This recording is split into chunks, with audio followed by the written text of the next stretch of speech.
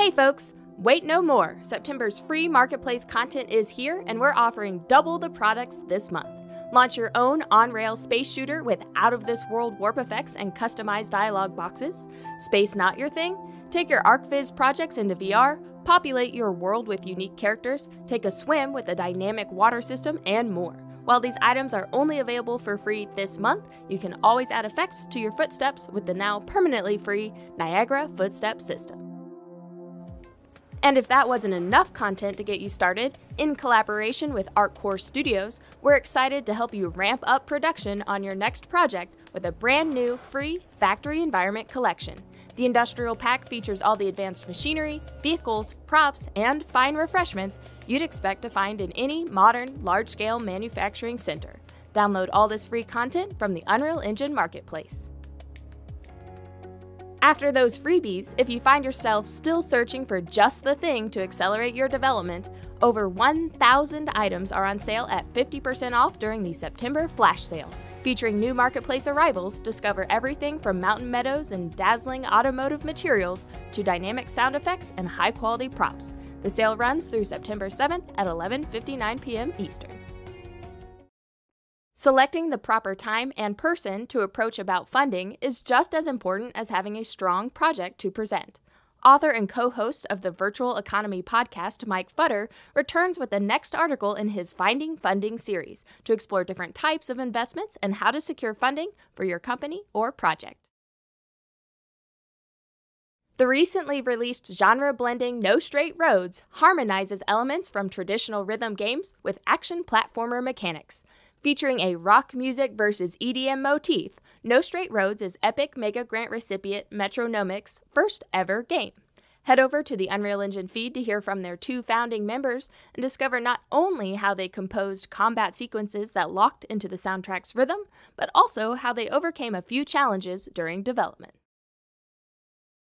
And now over to our top weekly karma earners. Many thanks to Clockwork Ocean, Everynone, Herb64, Okari, Churer, Tsumisaki, Mama Marcis, Shadow River, Haojundai, and Static Void LOL. Thank you all so very much. From around the community, released on August 18th, action RPG Mortal Shell tests your sanity and resilience in a shattered world. Your adversaries spare no mercy, with survival demanding superior awareness, precision, and instincts. Possess lost warriors, track down hidden sanctums of the devout, and face formidable foes. Download and play Mortal Shell from the Epic Game Store or Steam.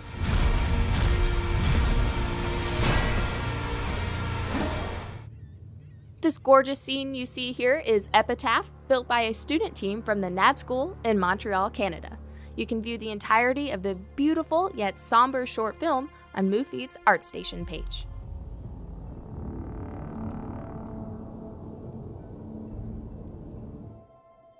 In Backpack Games' Out of Place, prove yourself in the mysterious world of Mytham. Help Simon find a way back home, defeat your enemies, and restore a war-scarred world in a tale of friendship, hope, and courage. You can wishlist Out of Place on Steam.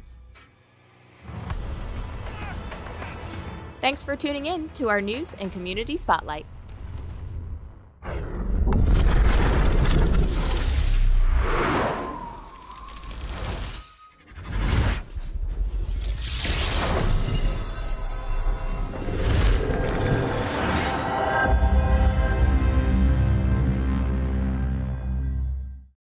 Hi everyone, and welcome to Inside Unreal, a weekly show where we learn, explore, and celebrate everything Unreal.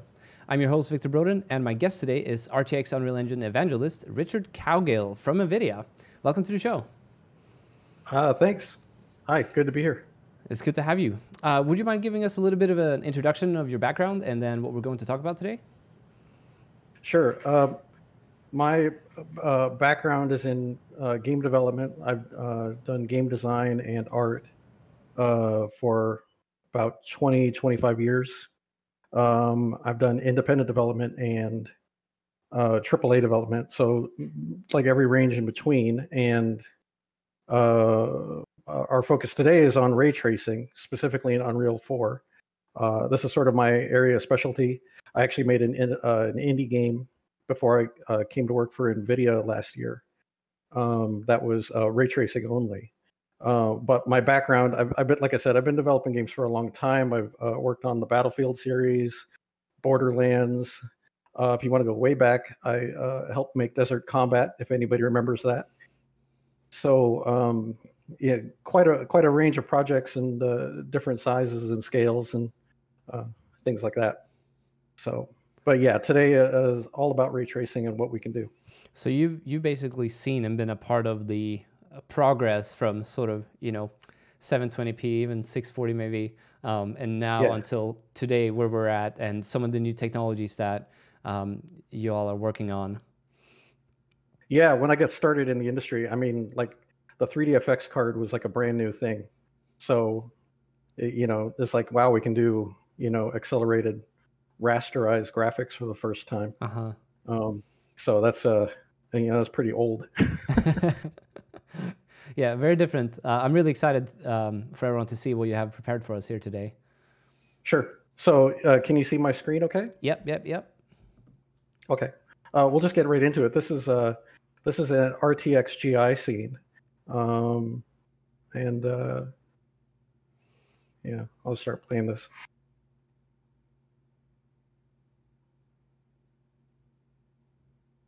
So I'll make this full screen.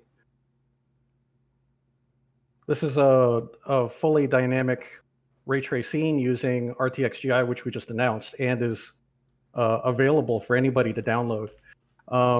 In fact, I could just real quickly show you what it looks like with it off. So that's just standard ray tracing. Oh, and let me show you the frame rate delta.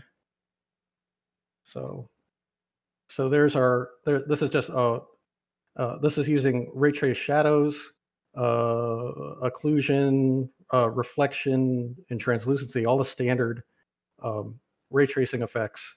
But when I turn on RTXGI, you can see what that does. Yeah, and yeah, and it barely touched the frame rate. RTXGI has about a 2 millisecond cost, and it's just like anything. It's you can abuse it, right? You could crank everything up and generate millions of rays, and it can cost more than 2 milliseconds. But it's also very optimizable. Like you can get it down to like a millisecond, and this is going to be something we constantly improve too. So that's about where it starts today. So here's this example scene. Has a pretty to do RTXGI over everything in the scene here has a relatively low cost. I'll let it speak for itself for the most part, but you can see what it does. Again, I can turn it off. It's just old ray tracing right there. And you see it's got about that 2 millisecond cost, and here I am at 1080p. Now, I mean, so this is also about other technologies we're working on, like DLSS. I can turn that on, and you can see what that does to the frame rate. So, it's like the same quality level or even better. And you can see it's a significant boost in frame rate to do that. And you mentioned earlier during our preparation that you actually saw about a 25% performance reduction because of the streaming over Discord. Yes, normally this would be more like 90 or 100 frames a second. Hopefully everybody can see the frame rate counter there. I'm right now I'm running on an i7 system with a 2080 Ti. So a performance level that is considered now sort of the low end of the new generation of RTX cards. Normally, I would expect, like I said, 90 or 100 frames per second out of a scene like this. But I can just walk around a little bit, and it's a fully dynamic, interactive environment. It's got collision, reflections are happening. There was a question from chat. They were wondering if RTXGI is ray traced? Yes. Yeah, it's only possible with ray tracing. I can explain some of that, how that actually works. Here, let me We get this just so everybody knows. You see this debug text at the bottom of the screen? That's just to let me know that DLSS is active. That wouldn't be like running in the application or a shipping game. That's just my debug text, so I can see it. Like when I go back to the old anti-aliasing method, the debug text goes away. If I turn that back on, it actually it's telling me as a developer what it's doing here, because if you look, it says the input resolution is 675 by 421 in this case, and then it's upscaling it to 1162 by 725. But you can see what it's doing there. And anyway, but on the ray tracing aspect of RTXGI, this is what's actually going on in the background. And I'll pull out this test scene is an attic. It was originally OmniKit art. It was made by one artist at NVIDIA. And let's see, I can grab the DDGI volume.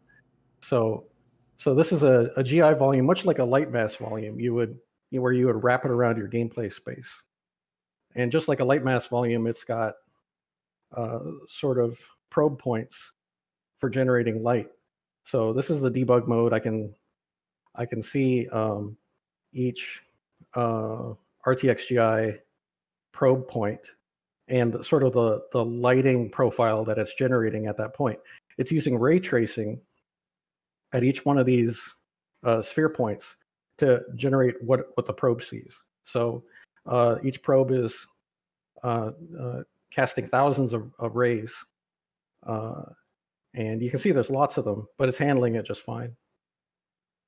But that's what's actually going on sort of behind the scenes. So I've got a volume here. We call them DDGI volumes, dynamic direct GI, because it's exactly what it sounds like. It's fully dynamic diffuse lighting. And you have a lot of configuration. You'll see that's a very sort of common thing with everything I'm going to talk about. There's a lot of configuration and options you have, but you can set like how many rays per probe per frame are being generated. Sort of how much sampling is it doing. The default here we have is 288, but a lot of times you can actually go less than that. And like I said, this is where things are at right now. This is like basically the 1.0 of the product, but there's more optimizations to come to speed this up even more. You might notice certain things in here, like some probes are black with red around them. That means that they're not touching anything and they're not relevant, so they've been put to sleep. It's sort of so if I'm sloppy with my volume and I've made it like too big, that can be okay. I mean, at least to a certain extent. Okay. Yeah. So I haven't done like any not like real fine tuning of the scene. I just took a volume. Whoops, I moved it. Yeah, let me grab that. Oh, what did I do? I moved it way off. Way off. Okay, hold on. Okay. Yeah. So there's my volume. And you can see as soon as I moved it up here into like non-relevant space, it immediately put a whole bunch of probes to sleep because they're not touching anything. They're not doing anything important. That's a nice little automatic performance helper. Yeah, it's a very smart system. It's got some neat options to it. I mean, you might be saying to yourself like, oh, probes, like if you look at the current RTGI, it's like that's just completely automatic, right? You switch it on, but there's a lot of sampling noise. I think everybody considers it to be in its current state. It's like a beta product. It's not completely there yet, and that's understandable because it's RTGI is basically beta.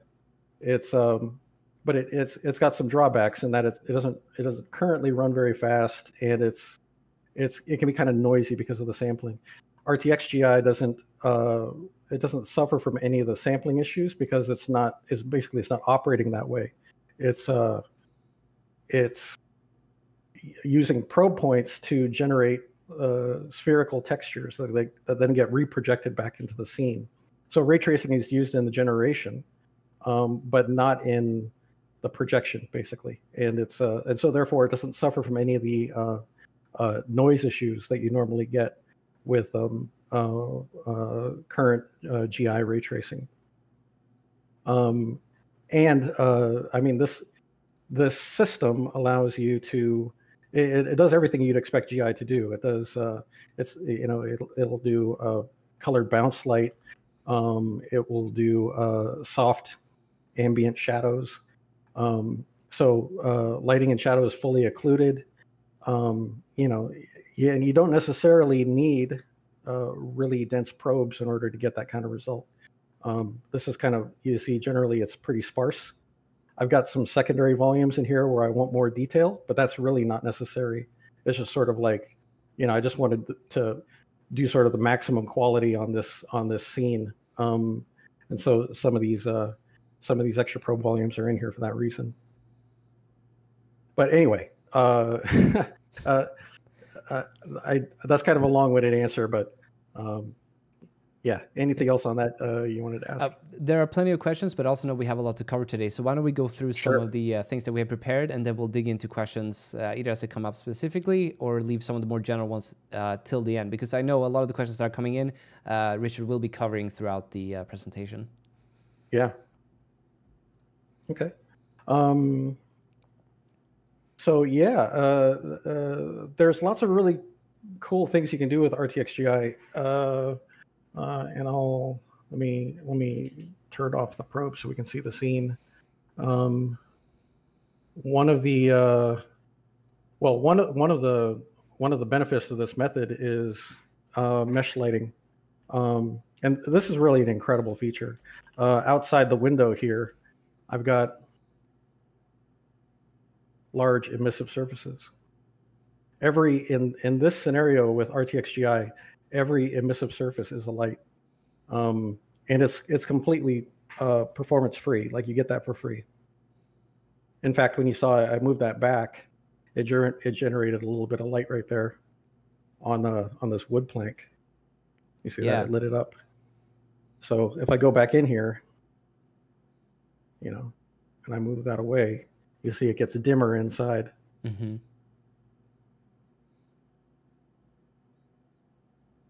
So if I make the mesh more emissive, it effectively emits more light.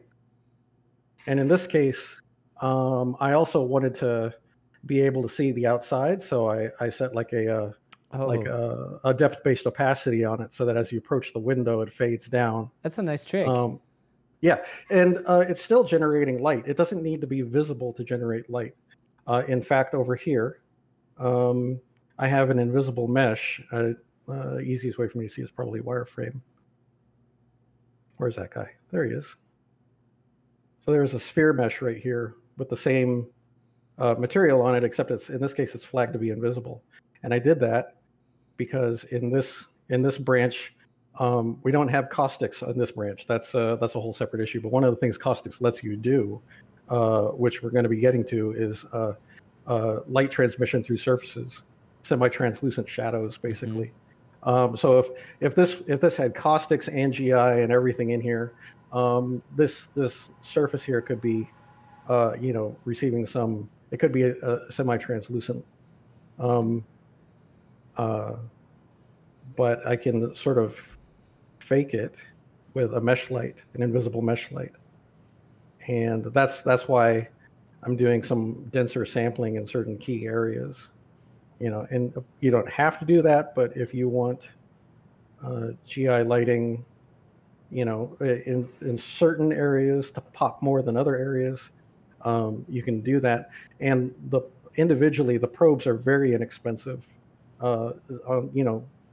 Each one individually is virtually free. They only cost something when there's tons and tons of them. But there's even ways to mitigate that and pull that back in performance. So this is why it ends up being such a performant efficient system. And also worth pointing out, you might see a little bit of artifacting here in the GI, like it's generating like a GI that appears to move, but that's because I also have SSGI on. So RTXGI can work with SSGI. You can use both. That's just a choice, right? You don't have to.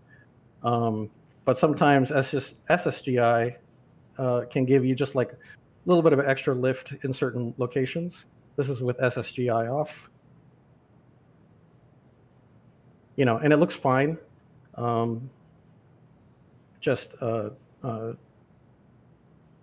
you know, doing RTXGI. But you see SSGI created just a little bit of extra lift at the bottom of the couch there. That to me looks better. And I'm just, as an artist, I'm saying, okay, I'm willing to take some of the screen space artifacts in order to get a little bit of extra light boost. You know, these are just, this is part of the flexibility of Unreal, right? Like we have these choices that we can make to sort of pump in more detail or more lighting, you know, if we want to get a certain result. And there were a few questions coming in related to will this project or any of the stuff you're showing today will be accessible for people to dig into and test out at some point? Yes. The whole point of this here is that it should be an example project that everybody has access to. So all the content will be downloadable. You can tear it open, take a look at how the scene's built. There will be a version of this that will be compatible with just like regular Unreal and our branch. We call it NVRTX. It's on our website, but that branch has like, it's got DLSS and branch like ray tracing specific optimizations that aren't in mainline yet. And so you can get either version of it. You can compare the two. You can see the performance gains you get from DLSS, all that sort of thing. And sort of see, yeah, like what the effects are and the differences are. And to be clear, you're currently on the custom your branch, right? NVIDIA's branch.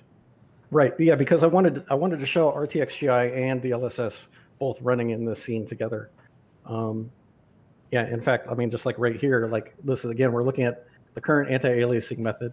If I switch it to DLSS, you can see I get the frame rate boost. Quality still looks good. You can see what it's doing, you know, sort of behind the scenes by looking at the debug text. You want to go full screen for us? Oh, sure. Yeah, and yeah, I can't remember if we mentioned it already, but yes, I am losing some frame rate from doing the stream. Like I said, this is normally 90 or 100 is more like what we'd expect to see. This scene, by the way, I mean, like I said, it was made by one artist at NVIDIA, but it was intended for OmniKit. This was like, you know, sort of like CGI level or like offline rendering level graphics. And so you're looking at like a 2 million triangle scene. It's very dense, very high poly.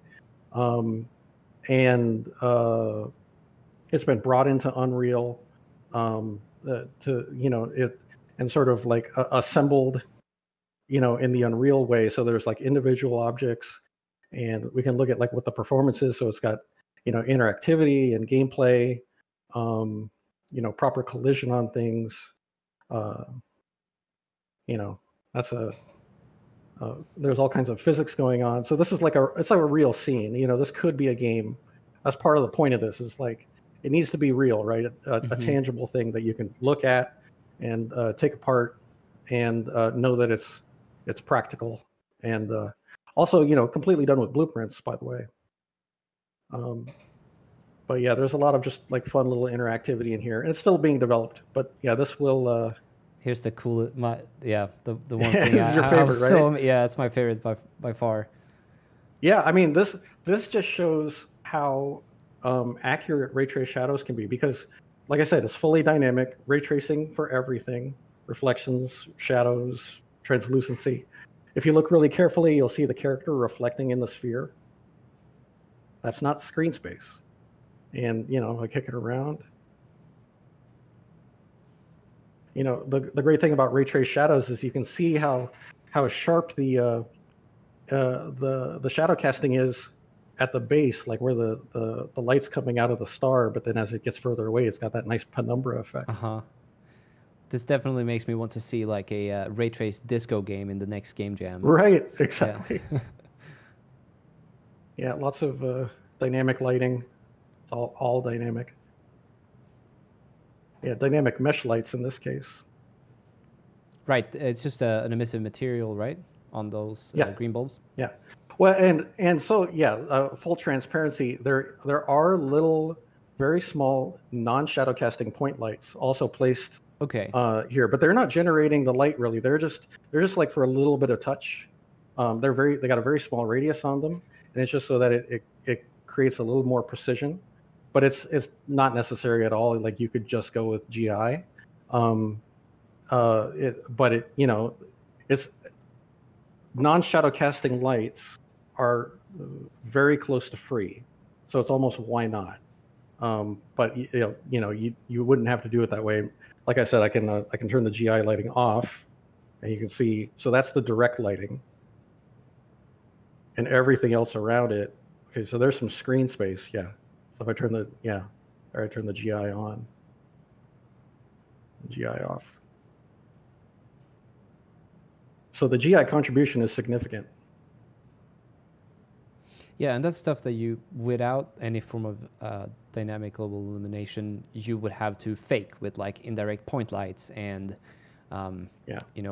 bake it out with, play around with your skylight and such to try to get that. Right, exactly. Yeah, and I don't know if what I just did there was completely obvious to everybody, but that was, you just saw RTXGI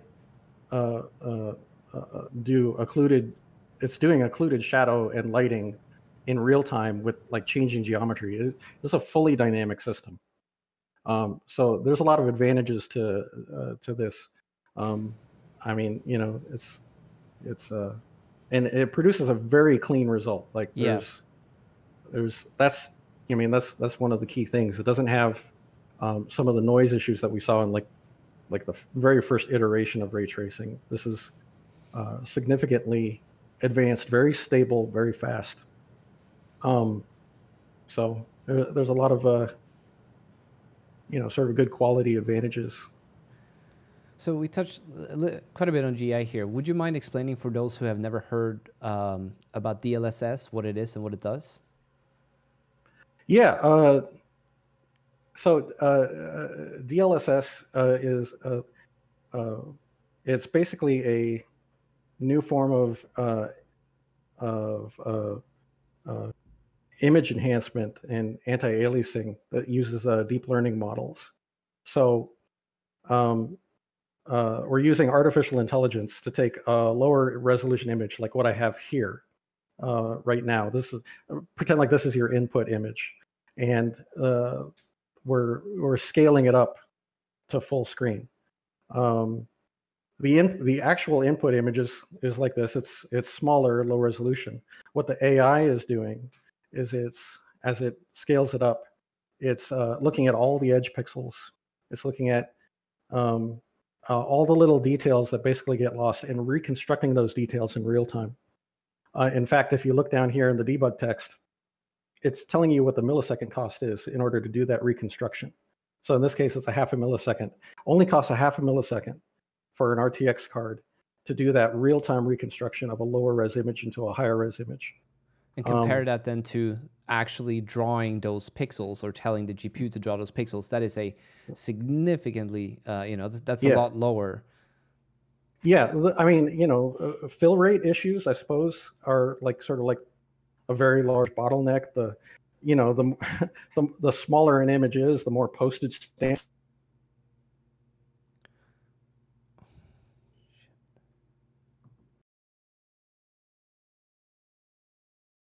One moment there, Richard. You cut off.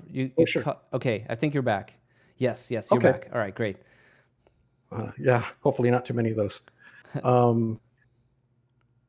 So yeah, it's not just like sharpening it and like scaling it up. It's constructing detail and inserting that detail into the scene and making it look right.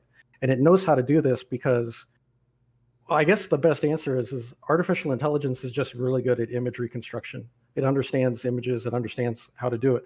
It's been talked about, but the AI algorithm is trained.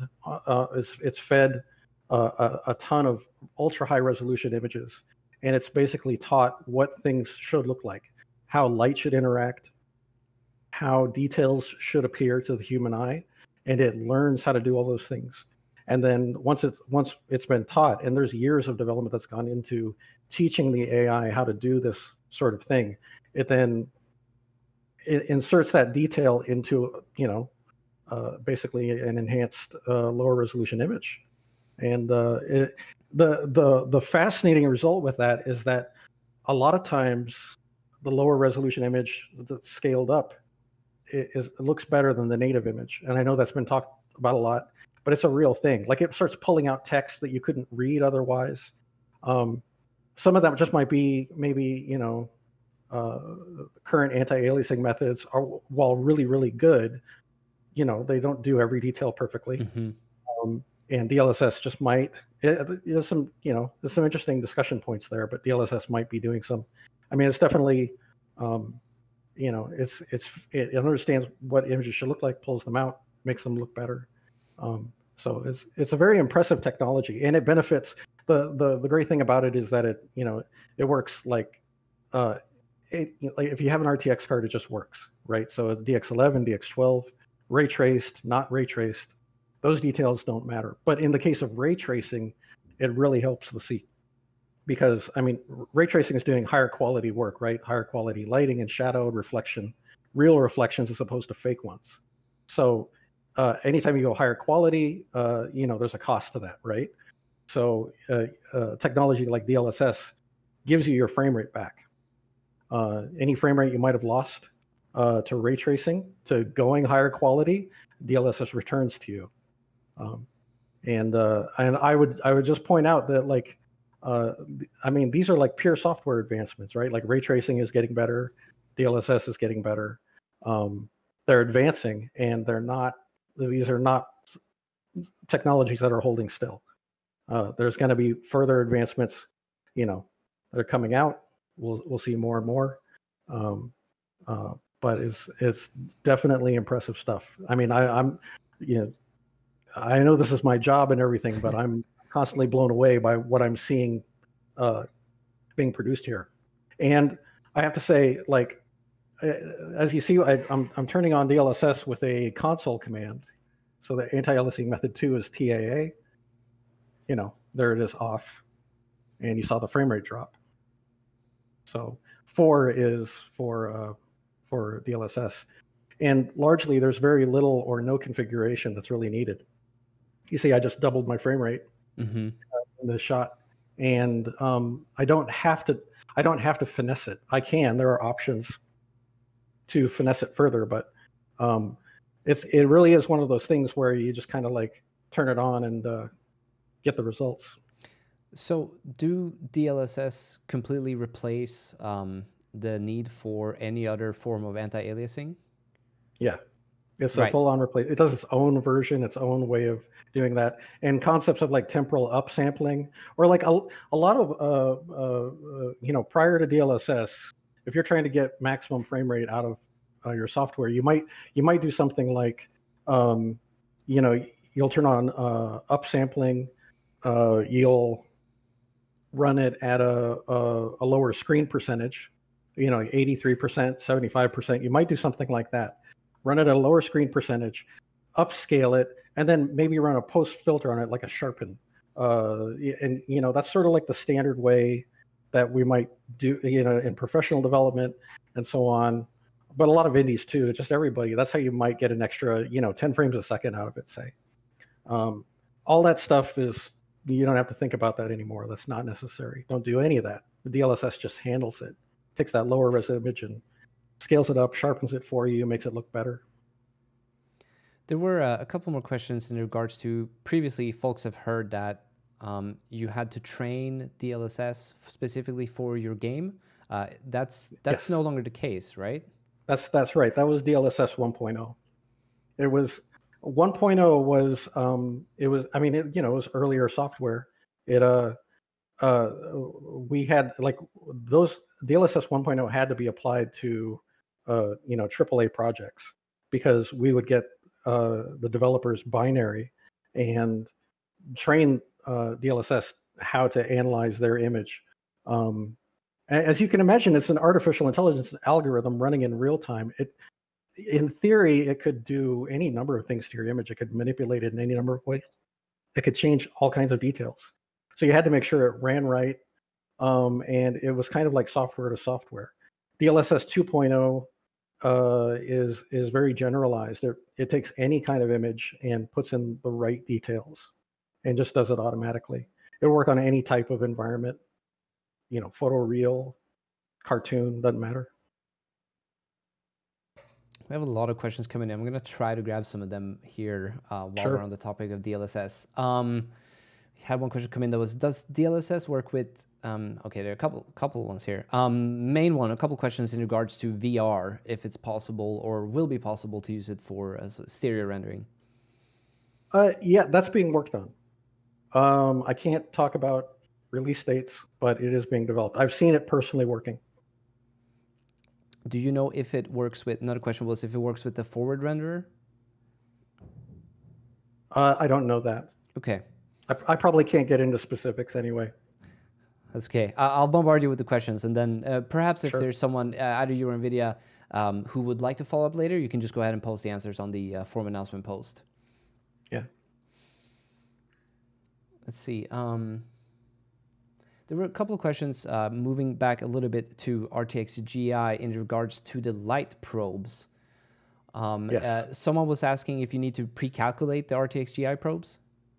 No, it's all fully dynamic. But this is actually another advantage of RTXGI. You could say that we've attempted to think this one through, because the question might be, well, what about consoles? What about lower end systems? RTXGI today is fully dynamic, uses ray tracing to generate the light probes in real time. A future version of RTXGI is going to bake that down for lower end systems, consoles. So it's fully dynamic on RTX cards, but we'll have an update at some point that will open that up a little bit more and provide, like I said, like a baked down version of the GI for older systems or lower end systems. I had another question come in that was, how does the RTXGI handle small details or thin geometry? Very well. I wish I had some of those. I don't have that was one thing we were looking at. I mean, there probably are cases where certain very thin geometry or maybe certain geometry can trip it up a little bit, but I would say in 90-some very high percentile of cases, it works extremely well. It won't have any leaking. Any issue you would run into there is usually just a matter of fine tuning. I can show you one other thing about it. That might be interesting to look at. Show the probes. So there's an option on here. Enable probe relocation. It's on by default. And oh, there I go. I'm moving stuff again. So as I shift this around in the environment, the probes will intelligently figure out where they're supposed to be. Are they inside geometry? Are they inside gameplay space? And they'll relocate themselves on the grid. So they won't end up stuck in a place they're not supposed to, or generate light and shadow in a bad way. If it doesn't make sense to, you see this one up here in the top corner is shifting its position. See that? Just at the top there. Uh-huh.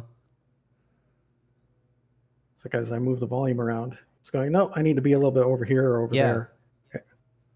Right. And sometimes it'll go, oh, I need to be shut off. It'll just figure out where the optimal position is.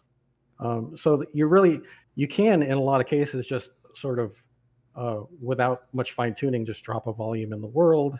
count on the probe relocation to give you decent results. You see, like,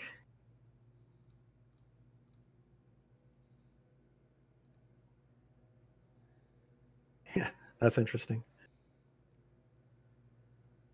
And I'm not seeing a significant performance drop while you're... No, and it's all real time. It's constantly being recalculated. Mm-hmm. Yeah, but we're looking at further optimizations on that. Like I said, it's a 2 millisecond cost today, but people can expect it to get faster and better. Just because, I mean, I'm so glad Ampere came out, because you might be someone might suspect, oh well, they just made ray tracing cards that are twice as fast, so they don't need to try to improve the software. That's definitely not the case. The software is advancing and will get faster and better, and that's over and above like what people are seeing with the hardware improvements. Yeah, I was saying this last year when we first released ray traced lighting and shadows and reflections. I was saying, like it's early days, but it's still early days, right? Yeah, I mean, you might consider, I mean, just if you step back a little bit and look at what's happening right now, and there could be some debate about this for sure, but starting with Unreal 422, you could look at ray tracing as a very specific set of things. It was shadows, it was translucency, reflection, I can't remember. it was a very narrow set of things: reflection, translucency, shadows, stuff like that. We're kind of getting into a second generation of the software now. We're looking at real-time GI that is extremely fast. I mean, like I said, I'm running on a 2080 Ti, no longer the high end, and I'm getting very good performance with it. Very stable image. And we're looking at things like Caustics, which is not hypothetical anymore. It's a real thing. You could kind of look at this next generation of ray tracing enhancements, almost like a second generation, to go with the second generation cards. And it's like I said, I feel like it needs to be reinforced. The software is evolving; it's getting better and faster and higher quality. So it's not the static thing where it was 2 years ago or a year ago. I expect we're going to see continual improvements over where we are now. Just a clarification, someone was wondering if DLSS blurs all text, but it's actually just that debug text that is overlaid, right? Oh yeah, you're seeing you mean like it gets blurry in the scene? Or yeah, I think yeah, so when it's full screen and you fly around, you can see sort of the debug text moving. Yes. Yeah, that's nothing to be concerned about. That is just that's just I don't know why it's not doing it now. Yeah, it's actually yeah, that effect right there, right, where it gets strangely blurry. That's just the debug text being debug text. It's like I said, if I built an EXE, I wouldn't see that, and or I would if I had the debug DLL in, but that's just part of development. It's it's nothing to be concerned about. See, we have a few more questions coming in, but I think we can leave a couple of them later. Sure. I know you're going to cover a few more things. Yeah, I have other content I can show. I mean, this attic scene is something I'm eager for everybody to get their hands on. It's not quite ready yet as like an example project, but I feel like the more examples we can get into people's hands, they can load up the editor files and take a look at everything. That's kind of the best way to really understand what this is and what we're doing. And to clarify, you did mention that this scene will eventually be available in the vanilla version of Unreal. Yeah, I think we'll probably put out both vanilla and NVRTX versions at the same time. And I did see a question earlier. Someone asked if the NVIDIA branch provided binaries. As far as I know, you have to compile it from source. Yes, yes. Yeah, I mean, well, I can just show that real quick. We tried to make this really easy. I understand I'm not a coder. Like I don't write code. I have a design background, an art background, but even I can do this. So you know, we if you go to our Unreal Engine off developer.nvidia.com. You know, all you got to do is get GitHub access, and that's just creating an account and getting approval. And then once you do that, you can grab the branch, and we document all this. And I mean, once you're in and you have the code and you pull it down, you know, here's the branch right here, and we're, you know, we have, you know, versions going back, but this is it's, you know, it's equal parity to 4.25.3. Yeah, it's very recent. I'm super glad to see that. And we coordinate everything with Epic as far as that goes. Like, you know, we're in touch with you guys constantly about when's the next release coming out, making sure our code is ready to go when your code's ready to go. So yeah, the delta between Epic putting out a new version and us updating our branch is very short.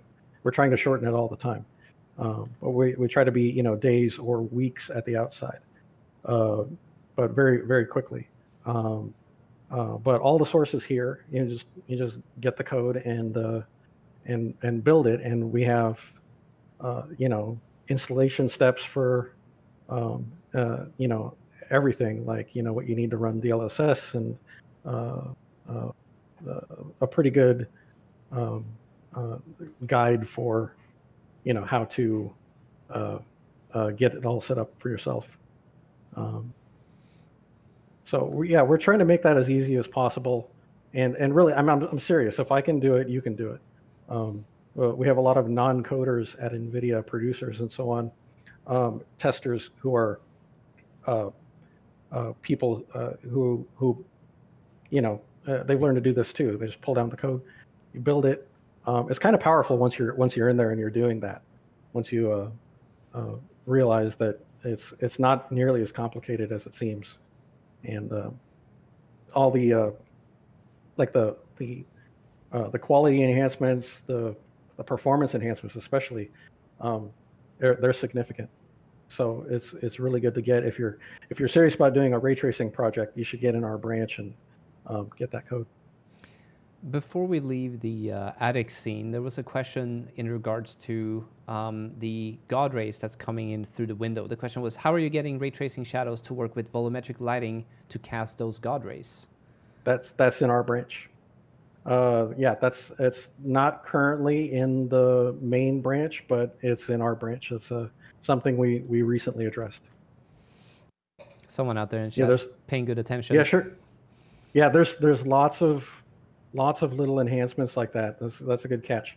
I mean, that was done on purpose for the scene too, right? Because I don't want to just have this scene to test one thing. We need to look at everything. We need to look at how DLSS works with volumetric fog shadows and how that works with ray tracing enhancements, because that's what developers are going to do. You're going to look at everything together and see the combined result. What's the performance like? What's the quality like? It has to be there. So yeah, test scenes like this are to make sure all that's working right. There's also someone wondering if it's possible to turn the input resolution right down and see what we can get away with. The input resolution? For DLSS? Yeah. Yeah, I'm not sure about that. I'll be honest. I'm not a DLSS deep expert. I understand at a high level. There might be tweaks in there to do that, but I'm not 100% sure. Okay. Why don't you go download the branch and try to figure it out? Yeah, exactly. Yeah. Go take a look.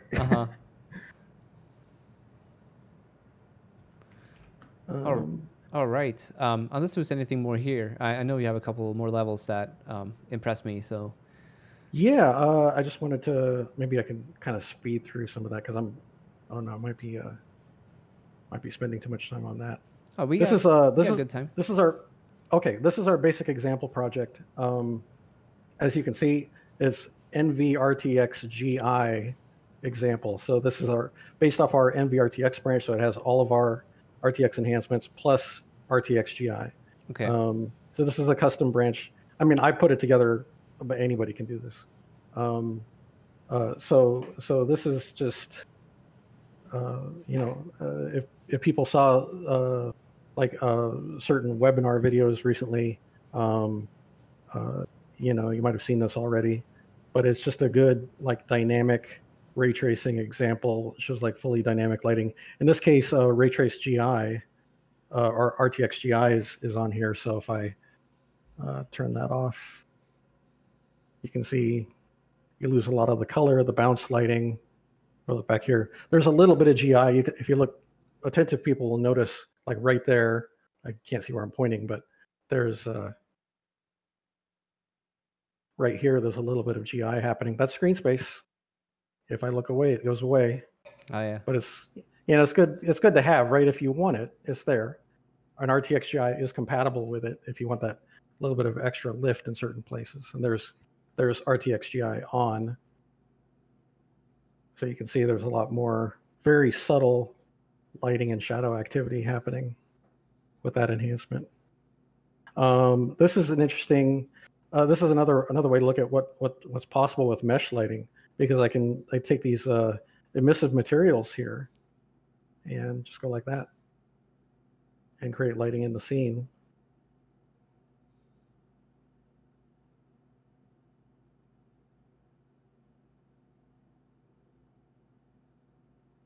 There's really no limit on that.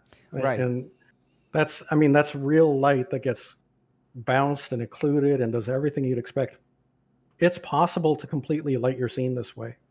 RTXGI is, it is by definition, it's not super precise. It's not like super high resolution, but it will, cover most of your lighting needs just like that. And those would be mesh lights that are generating like all that diffuse shadow colored bounce lighting in real time with no additional cost. You're in a darker area. Yeah. Yeah, that little alcove there was pretty cool to see when you placed. Yeah. Yeah. Starts to make purple in between. Uh-huh. And that's just fun, right? Yeah. That's cool. I don't know what's happening, but it's pretty neat. Yeah, we talked earlier about how sort of like Caustics makes you think in new terms, but even here I can see as an environment artist how all of a sudden you can sort of rethink how you would yes, light stuff. Yeah, I think this is one of the potential sort of maybe not commonly thought about elements of RTXGI, because I've been a lighting artist, and typically, you do things as a lighting artist to try to make your scene look right. It can be a lot of different adjustments, everything from post-process, tone mapping, whatever. But you might flood your scene with a lot of lights, or bake things, and just maybe a combination of different elements. RTXGI eliminates all that, and in theory, you can have a scene with a lot less lighting. You don't have to put down lots of little point lights all over the place, sort of the traditional way of lighting a scene. You can, well, I'll just do this real quick. Like I can grab, this is just a bunch of separate objects that are just got different materials on them, very simple materials. But like I could, have this guy generate light. Oh, whoops. And then, make it really physically big. And now there's light coming up from underneath here. Now we have the floor is not lava, but right. Well, we can make it lava. There we go. All right. Okay. Floor is lava. Yeah. Thank you. And it's occluded light. It's, it's popping up through this window over here. But it's like creating like a subtle light and shadow, and then bouncing around in the scene. And it does, it gets occluded where it needs to. Mm-hmm.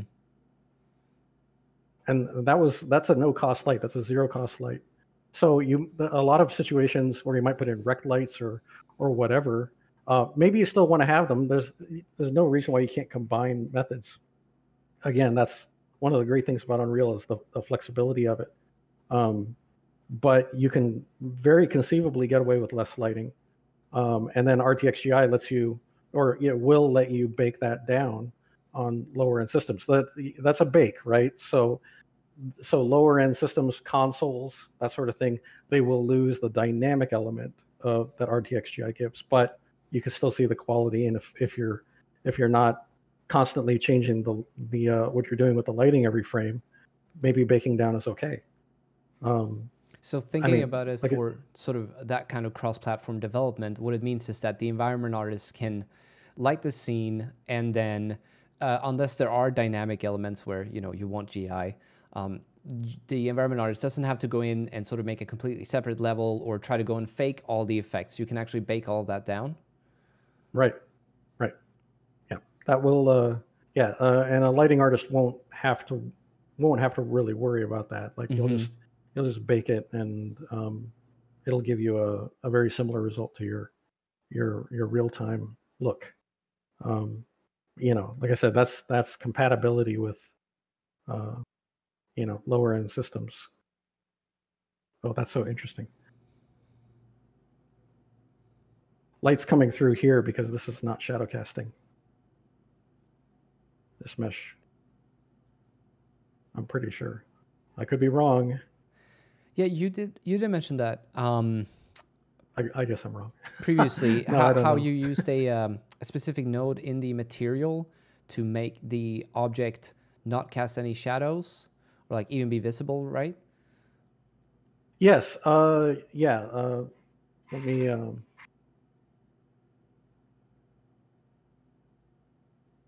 Let me just let's switch back to the attic.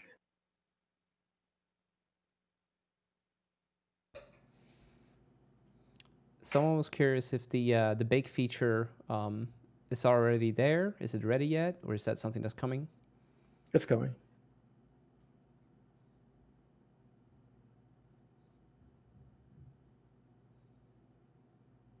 Yeah, you'll notice this is a level without the volume fog. We have a blueprint. It's a console command to turn on ray traced volume fog. So when I press play, that gets activated on script.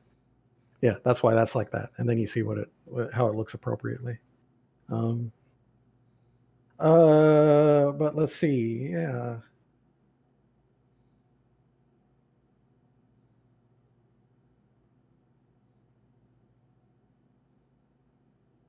As you can see, this is a very complex scene. These are all the assets that go into making this.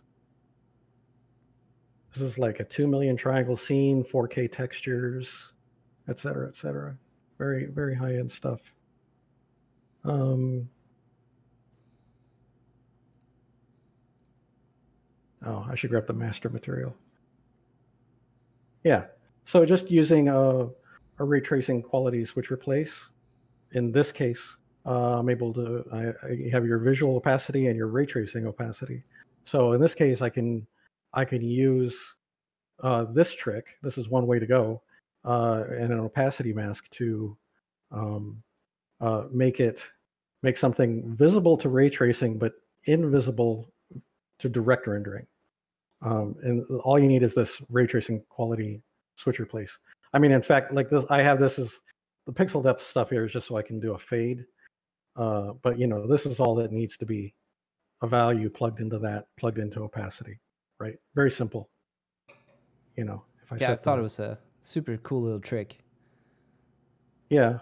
Well, it's just something that it wasn't, a lot of stuff's not super intentional, right? Like we're developing this and going, oh yeah, there's this feature in the material system for where you can get a different result for a ray traced result than a direct rendered result. Like you can get different results on the material depending on whether it's reflecting or not. So it's a way to, it's one way to create an invisible mesh that generates light.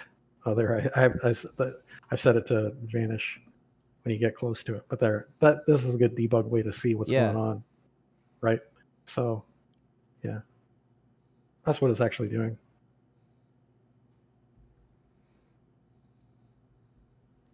Yeah, and in fact, I mean, part of the way this is designed from a lighting, you have so many options with how you use RTXGI. You don't have to use emissive meshes. You could just go straight off the direct light, put the values in that you want. It'll generate bounce light straight off the sunlight, and that's all you need. In this case, I wanted a little bit of extra boost in the right places, just sort of an artistic choice. But it's also a test of what it can do. And I've got like a slightly sunny tinted emissive mesh on one side and a bluish tinted one on the other. It's meant to sort of match my sky color. See, so if I go like that, it'll, as I approach the window, then I can see stuff outside. You don't have to do something like that, but this is just yet another way to pump extra light into the scene, where you want it, by using emissives. And like I said, it's free, and you see it's fully, like here where there's, in between, it's where there's holes in the mesh, light's coming through, and then here it's occluded where it's supposed to be, and then here there's light coming through, et cetera, et cetera. I even put little emissive meshes up here, even though you can never see them in the scene, just so that there would be a little bit of extra bounce light coming in up there where I wanted it. So it's very tunable from an artistic standpoint. You can make it as realistic as you want, or as sort of artificially pumped up as you want. There's two questions here I would like to address. So Sure. I was curious if there were any licensing fees in addition to sort of the Epic license agreement by the use of your technology. Licensing fees, no, not that I'm aware of. Yeah, there's just you. We just want to know basically who you are. So we have a development program, but we support everybody, indies, individuals, filmmakers, AAAs, anybody who's interested. We have an interest to know who's using our software. That's really all it is. On the topic of that, someone mentioning they took a look at the DLSS branch, and it says you need some DLSS registry files from an NVIDIA contact to use it. Could you say something about that? Yeah, that's just, I think it's just part of what makes it work. They're just little registry files that display debug text to sort of confirm it's working, and but it's not. It's just something it's a very simple install. I'm not sure what the question's asking exactly, but it's a very simple install. You drop some registry keys on your copy of Windows, and then you get, like, you can see it working and the debug text and things like that. It might have something to do with making sure that it's from a development standpoint, it's properly working. I think they were wondering where they actually get the registry files. I haven't gone through the process myself, so I'm not aware. When you sign up for the development program, everybody, like, we have biz dev people who help end users through that. So once they're signed up, there should be a contact that they would be assigned who can help them with that. And for a little bit of clarity, I don't believe, yeah. Yeah, I was just going to go over that. This is still early days for technology. NVIDIA is looking for feedback and for people to use it, know what it's being used for. As we move forward, similar with features that Epic is putting out as well, you can access it early on the source builds of Unreal Engine, but then later on it will be available sort of for everyone with the vanilla branch and as a plugin. And it won't be too soon, as far as from what I heard. It's not too far away, but no date yet, right? Yeah, I mean, like RTXGI, I couldn't talk about even a month ago that it was coming out on September 1st. But I said, a month ago, it's coming out soon. keep refreshing that page. It's coming right up. And that's no joke. It came out quick. RTXGI is here. Anybody can get it. You just sign up for our development program, and you got access to the source, and you can plug that right into Unreal 4 and go. You don't have to be on our branch. We've got a version that will work with mainline Unreal, so you don't have to. You don't have to. It's totally up to you how you want to use it, and what you use it for. But yeah. Caustics is the other thing. It's in a similar boat. It's coming out soon. It's going to be real quick. Will the emissive lighting work with moving textures? Yeah. I don't have an example of that here, but it is fully dynamic. So, yeah, I don't see a reason why it wouldn't. Right. It's constantly resampling your scene frame. It samples that.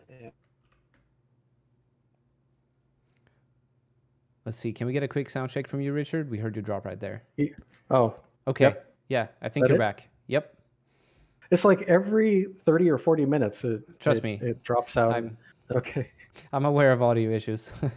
Thankfully, I had the audio interface crash before the stream, so I'm hoping it won't happen during the stream now. Right. There's just one more thing I want to show with GI, because I think this is important, because you see an attic and you see like sort of a cube map, example map, but I think the real test is doing something like this, where we have an actual large open world forest scene. So it's not the biggest map in the world, but it's fairly big. And there's a lot of foliage going on here. Oh, and this is where it's using volume fog. So let me start it.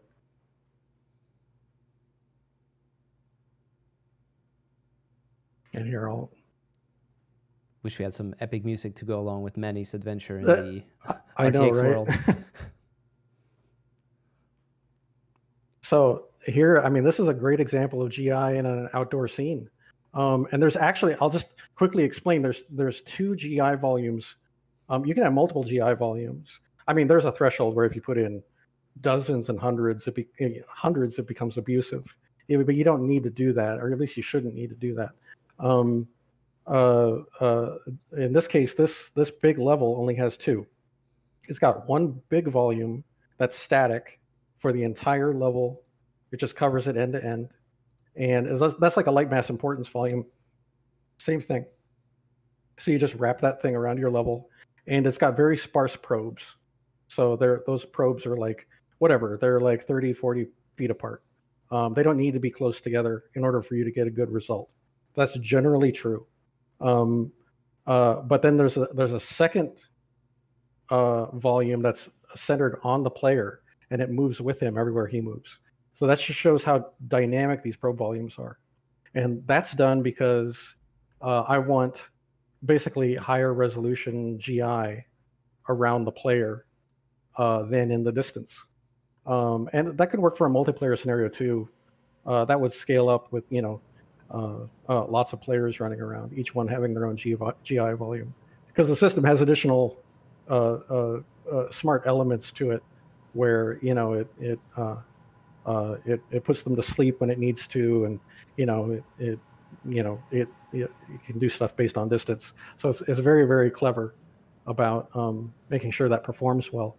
But here I can just turn off GI, and you can see what that does. But this is a fully dynamic, fully ray traced scene, but GI is contributing so much. It's quite a bit. Yeah, you would have to bake that bounce if you weren't using that. Yes. And this just eliminates all bake times. Workflow improvements, I think, are a big deal. So there's GI back on. Mm-hmm. I think that's a big part. A lot of artists who have been doing this for a while, that's what they're thinking about, right? It's like they don't want to do overnight bakes. They don't want to wait forever for light maps to finish, and then they missed an object and they got to move Yeah. it again, and now they got to rebake the whole thing, and it's a nightmare. And they're constructing levels in a way where they're compartmentalizing things very specifically, and so you go through all these extra hurdles, and it becomes sort of a workflow problem. If you can just dynamically generate it and keep it fast and good looking, then you get rid of all those problems. Mm-hmm. So there's GI off.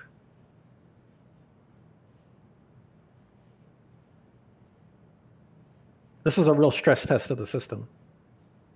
And by the way, these are using the Kite demo assets. So this is just like the free stuff off the Epic Store. Kite demo was made 4 or 5 years ago. So nothing especially special about these assets, right? So this is GI on, GI off.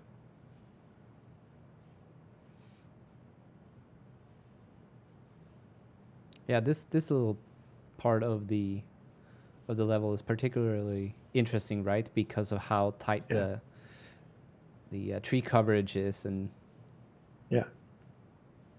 this is not probably even realistic for games because it's too dense. Like if you're actually doing this for a game, you'd want to clean this up a little bit, not have so much like foliage overlap. Mm-hmm. This is a crazy amount of overlap. This is like a real insane stress test.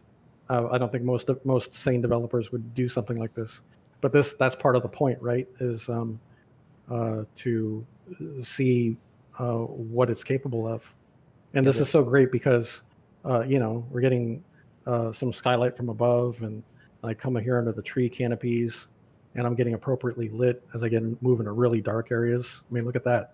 As I clear the trees and come out here towards the water, I'm incrementally getting brighter like I should. Mm-hmm. It's not so binary, right? The shadowing is very subtle, very dynamic. Oh, and this is running without. I mean, I'm losing. What do we determine? I'm losing like 20 frames a second or something because of the real-time streaming. Mm-hmm. But if I turn on, I can't. Okay, yeah, I don't have it on this one. But if I turned on DLSS, it would double my frame rate on these scenes. So this is really pushing it. There's like way too much foliage here. Yeah. The shaded complexity debug view would probably show us a lot of red and white right here. Yeah, it's a pure red mess. Yeah. But that's but Got to stress test it, right? And we're trying to push graphics forward, so that's all part of it.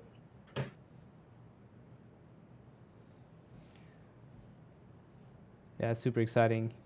Yeah, here's more mesh lights, and I left these visible so that people could see. But they just basically match my sky color more or less.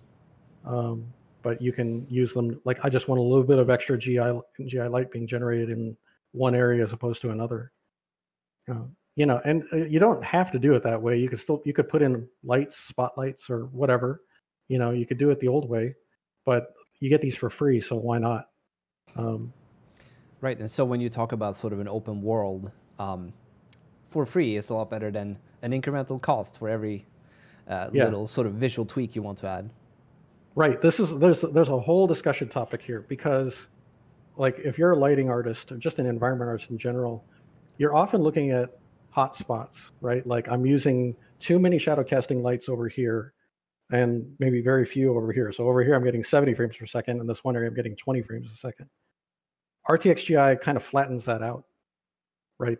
So if you're like, I'm putting in shadow casting mesh lights wherever I need them, and I'm not putting in tons of rect lights and spotlights that are shadow casting all over the place. I don't have to worry about managing those lights or turning them off by distance. I don't have to try to optimize the scene in any special way. I just get that flat 2 millisecond cost, and I get all the lighting I need. And you still might want the certain areas. You might say, okay, I need a rect light here, but I would bet that in most scenes you can get away with a lot less lighting than you used to in the past. And this scene here, I think, is a good example of that because this lighting that's coming in is pure GI lighting. So if I turn that off, right, it's very flat right there. Right, it's reading the normal map. It's doing everything you'd expect it to do, just like a real light.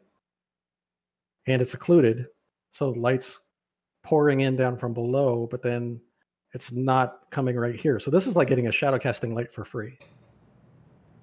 Very powerful stuff. Yeah. Probably can't emphasize that enough. There was a question whether the shadows in this demo were ray traced, all of them, for the specifically for the foliage. Yes. This is all ray tracing. This is a very much a stress test scene. This is This is it's a fully dynamic scene,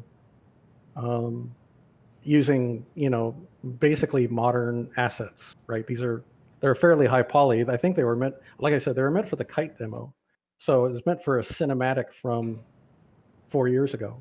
That was the intention behind these assets, but they're being used here in real time and ray traced.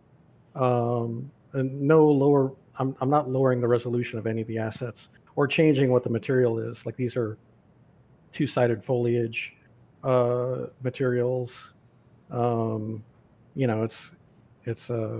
It's using all the original material attributes for the cinematic. But being done here ray traced with GI on. So like I said, I couldn't say that even probably any more than I am already. It's just very much a stress test of what ray tracing can do. Especially like I think it was said a couple of years ago by your lead engineer that like doing a forest or a jungle is going to be the worst case scenario for ray tracing because of all the ray trace translucency that needs to happen, all the rays being cast against the edges of leaves and stuff like that. But it is 100% handling it here.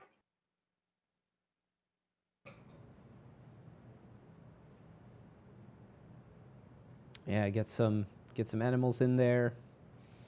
Yeah, exactly. Yeah. I do want to talk about caustics. Yes, I think a lot of people have been waiting for us to actually get into the caustics, and I did intentionally use it as the image because I find this to be absolutely mesmerizing. Yeah, I'm right there with you. I don't know what to say about caustics half the time because it blows my mind. Okay, so you can see my screen, okay? Yeah. Okay, cool. You want to go full screen for us? Oh, sure. So yeah, this is a different branch that we're in now. Yeah, I did have. You said you had people on who were running like 5 copies of Unreal at once and stuff like that. I was only running 2 copies of Unreal. So yeah, this is. I mean, I'll just start moving stuff around. These are actually some improvements over. If anybody had seen the previous video that we'd shown on this, there were. I mean, this is very beta software. It's still in beta. Mm-hmm. So if you see imperfect things, don't be surprised.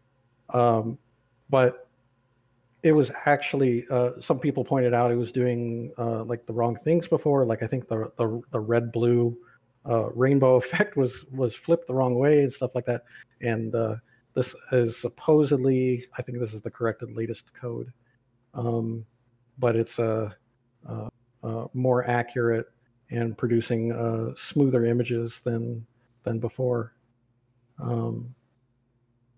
This what you're seeing here is just I've talked about this before, but it's attempting to reproduce Newton's prism test, where he's like, oh, if I just shoot some light at a prism, which is right here, that light should it should refract and break apart into its rainbow.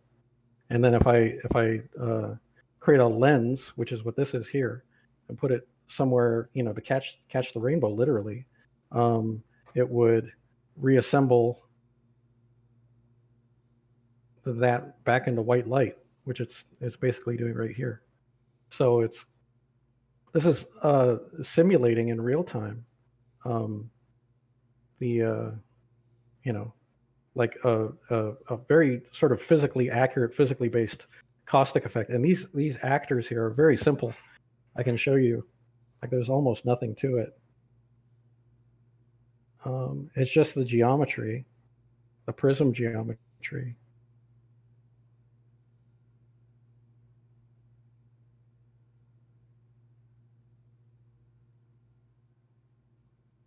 Which has just got a little bit of edge polygons on it, but that's even completely unnecessary. It could be a very low poly object. And then the material, which has got some, it's a very simple material. I can show the, anybody who's a material artist could do this in their sleep, right? And this is, it's just got basic attributes for simulating physical behavior. So, like, for example, if you look here, you see how, so here's my light source, right? And it's shooting this is a rect light, very narrowly focused. And it's shooting a white hot beam. But when it hits this surface here, it's like it's bouncing light back out. You can see that? Mm-hmm. Yeah. It's, I mean, that sort of refraction, the fact that not all light is absorbed physically into the object and then sent out, in other methods or other directions, that refraction is partly based on its metallicness. So as I ramp that down, the surface I make it 0 on metallic. It's it loses that reflective behavior, but that completely makes sense because if it's a mirror, light will go in and then bounce back out. This is one of the first things I wanted to do with ray tracing when I first saw it was like, oh, I want a mirror that you can hold and I can shoot. Like if a beam of light hits the mirror, I want light to come back out. Mm-hmm. And ray tracing today can't do that, but with caustics we can. You get that full sort of physical behavior. That's where it's literally simulating virtual photons and just doing all these incredible dynamics with it. And it's very tweakable. So I don't know if anybody has any questions at this point. I should probably stop talking for a second. But there are a lot of wows. I'm still also just looking, being a little bit mesmerized by it. Let me see. You see, I mean, look at that! Like the way the light bounces back out. And this is also using, these are like little shadow casting lights that also are generating caustics. Just doing that to give it a little bit of extra oomph, lots of we do like extra artistic oomph. Choices. Yeah. I'm one of those hack artists that likes to exaggerate things so that people can see them. If you want more subtle effects, you can do that. That's totally possible. You didn't actually show me moving that point light, and that is... Isn't that crazy? Yeah. Yeah. And it's very tunable. Like you have a lot of controls here as whether or not a light is a caustic light or not. You have that's on the light source itself. So you can say, I want this light source to cast mesh caustics or not. So it'll stop generating them.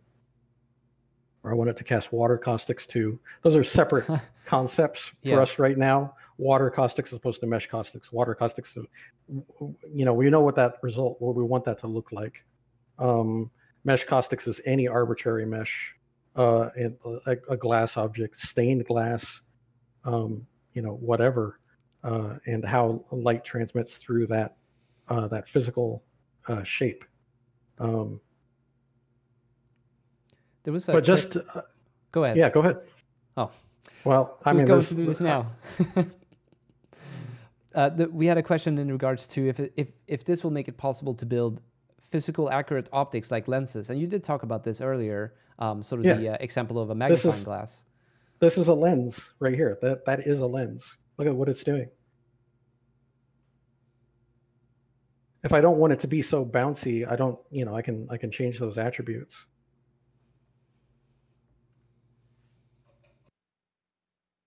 it's almost like you get extra light out of a light, right? It's like making extra light all over the place. It's pretty wild.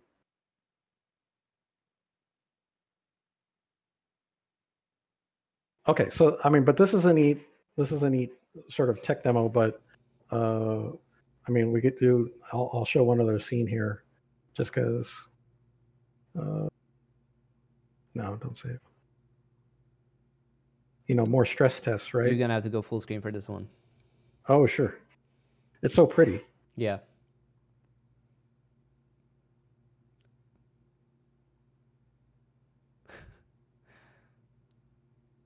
And so people can feel assured about the performance. Again, I'm on a 2080 Ti card. I'm not on.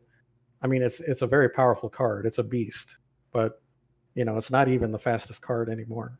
And we're also running Discord. Yes, I'm losing frame rate from that, a significant amount of frame rate. And if I had DLSS on, normally for me, this is around 90 frames a second, without it really dropping much of anything. So it's like in that 80 to 90 range on this hardware. Wow, there's there's one spot right there with this crazy blue, a little bit farther. That's beautiful. I don't know. You hit it. Yeah, there. Oh my God, what is that? Yeah, I don't know, but it looks awesome. Yeah. Yeah, it will do things you don't expect. Yeah, disco balls are possible, magnifying glasses, or magnifying lens. Yeah, it's the capabilities are. I almost feel like it's unknowable right now because it's so powerful. This fundamentally changes what we do with light and what you use a light source in Unreal for.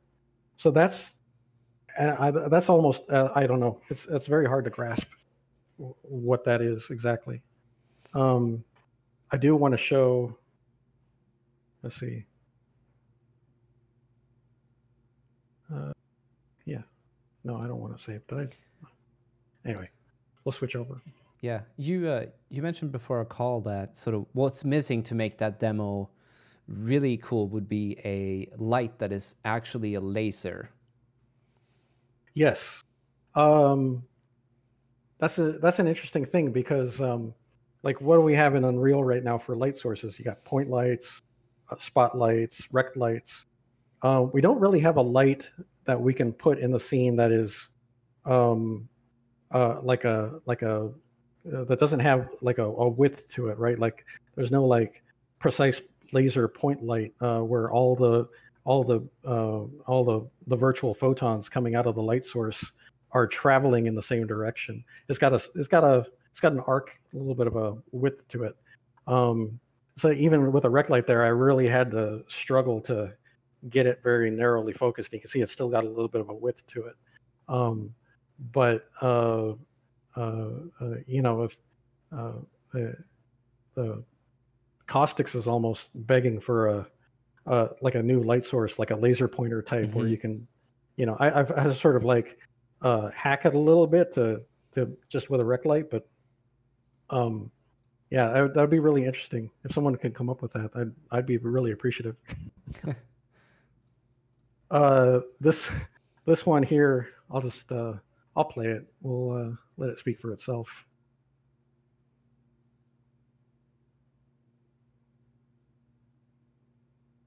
So this is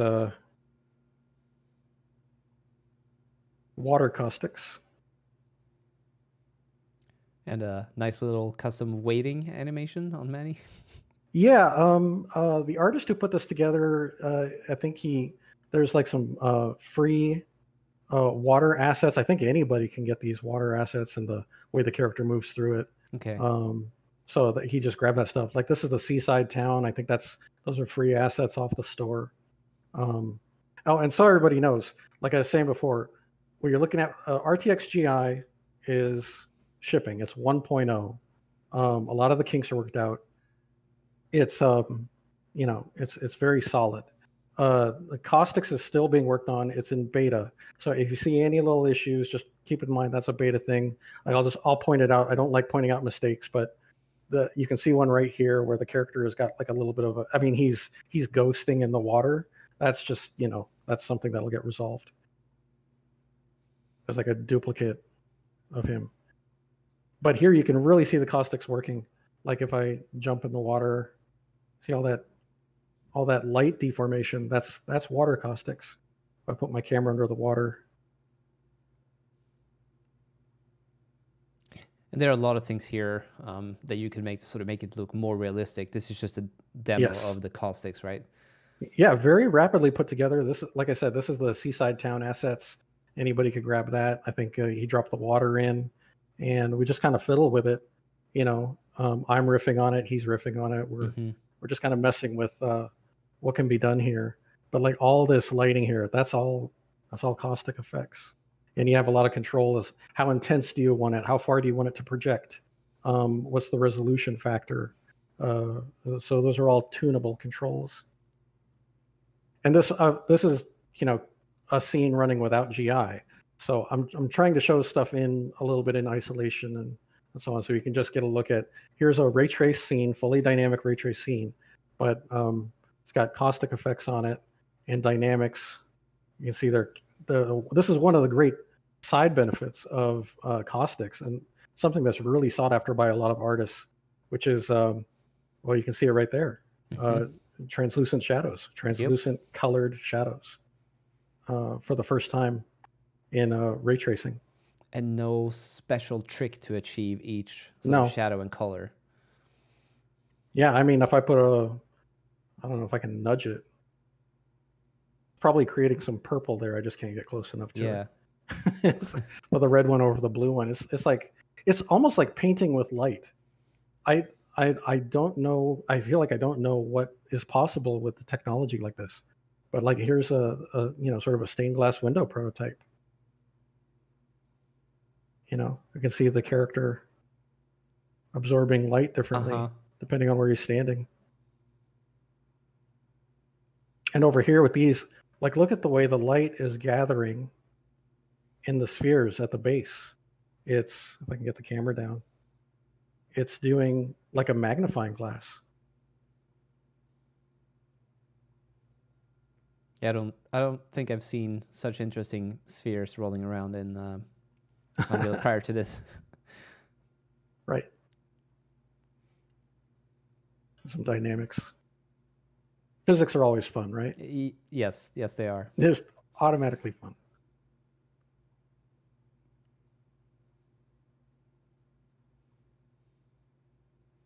Yeah, it'd be cool to see like a church window, that kind of tiled colors and like the shadow of that. Exactly. Like, yeah. I had a friend ask me, it's like I was getting into ray tracing, and he's like, can it do stained glass windows? Because I think like every 3D artist, they want to make that, really cool, like Diablo type scene or whatever, where it's like, it's an old broken down church with broken stained glass windows and light pouring through it in a really creepy, awesome way. You can do that with Caustics. There seems to be so many like side benefits to this this rendering technology. You get translucent shadows as part of it. You get water effects. Caustics, I don't remember if I've said it, but Caustics reads both like animated mesh and animated normal maps in order to determine what the caustic effect is. So if you animated a normal map on this, it would here it's I think this movement is happening because the water is it's a deformed mesh that's animating. So that's why it looks like that. So all the artist had to do, who put the scene together, was drop in a mesh with the appropriate like animated deformation on it. The caustic effects you get as part of the technology. Okay. Yeah, the transmission through the water, the refraction back out of the water up against surfaces. You can see it's like under this thing here. Yeah. I feel like me and Andreas, he was on the stream a couple of weeks ago. We need to revisit his little sailing game prototype so that we can get some of these effects added to it. Yeah. Yeah.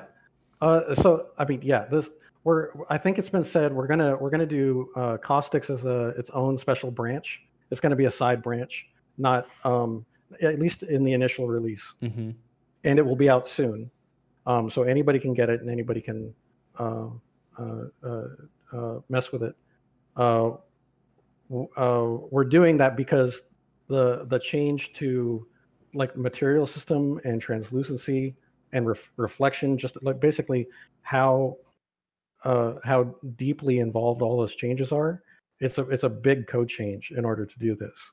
I know, surprise, right? Caustics might, this might be a generational leap in software. But it's in order to do these effects, it is a large change to Unreal. What we're trying to figure out is more efficient ways to do that, and I think we'll get there. But rather than sit on the code and not release it, we're going to put it in a branch that anybody can get, and you can make a game with it. You can pull down that code, compile a binary, and ship a game with that code. You can pull down the GI plugin and have Caustics in GI. You can do all that if you can't wait for it to be more widely released or for us to work out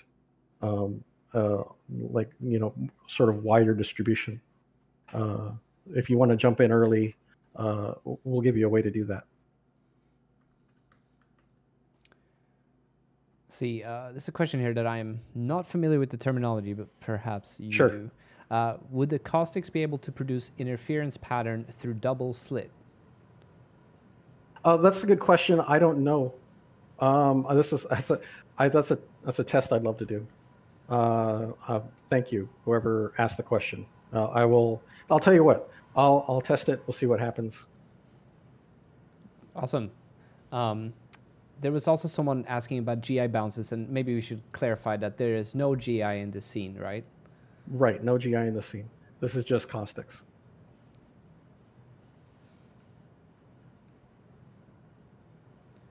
There's another question. There seems to be some flicker in the split light of Caustics. Where is that coming from? The split light. Yeah, it could also just be the stream compression. There are a lot of... I'm even seeing a couple of artifacts on my end before I'm streaming it out to Twitch, so... Sure. Well, I mean, I can talk about just how Caustics kind of does its thing. It's it's another ray tracing effect, but in order, I mean, I think I can say this, like how it actually works, at least at a high level. And keep in mind, I'm not a coder, so I'll do my best.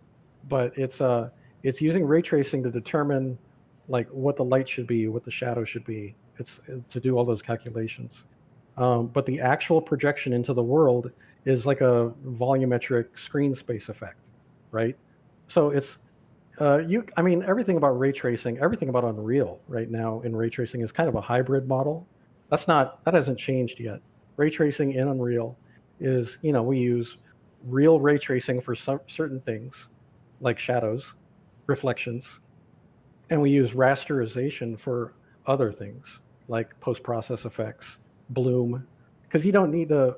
Doesn't make sense to ray trace those right now. The rasterization is good for certain things, and ray tracing is good for other stuff, and it all just works together, right? So, but that gives us the capability to do things like that, where we're ray tracing, how light should behave, but then it's that ray traced result is getting projected into the scene as a three-dimensional texture. So I mean, that means that there will be circumstances where, like, if you get really close to it, like if you got really close to the surface, you see it just disappears because it's got screen space aspects to it. But you'd have to get pretty close, or be really crazy on your scale, and there are controls for that. Like it is tunable, like as far as like where it draws and what the resolution is and things like that. So there's lots of ways for you to fine tune those results. And I'll be completely honest with everybody. I'm not yet in Caustics. I'm learning about this just like everybody else is. Like, I'm getting a chance to use it early, but I think there are people at NVIDIA who know more about this than I do. So yeah, when we started talking about doing the live stream, you sort of just briefly mentioned Caustics, and we weren't entirely sure if it would even be ready for in time, to show off at the stream. And then, a week or two ago, you were like, "Yep, here, check this out. Got the demo, and here we are showing it off." Yeah, this is awesome stuff, right? I mean, it's really incredible what it adds to the scene.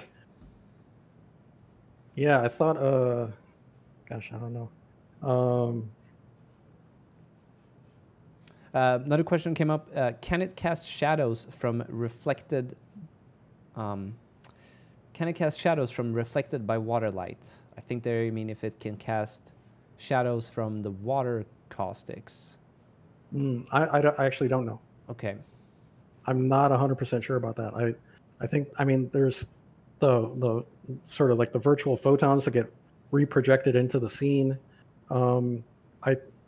They can be occluded. I know that, and they can be colorized. And like, okay, so these right here, this might be, I don't know if this will answer the question exactly, but like these are translucent colored objects, right? And you see there's a colored translucency coming through them, and it's colors are doing what they do. The ones over here are not transparent. These are just pure reflective solid, right? So this is generating light. That looks like it's casting a shadow.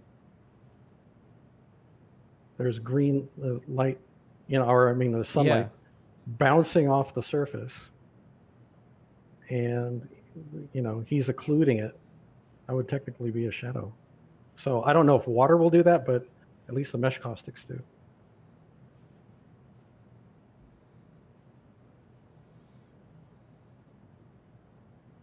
Yeah, there's some physics for you.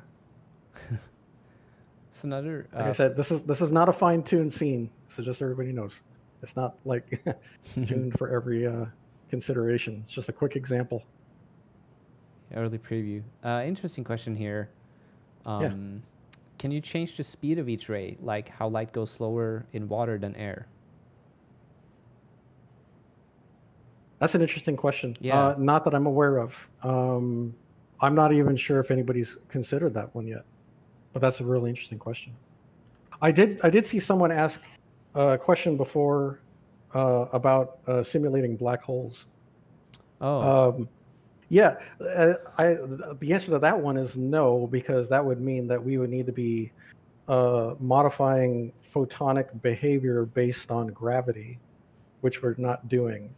But and then fully simulating that, right? So light is getting bent according to the mass of objects. Like that's an incredible thought, and that's probably possible.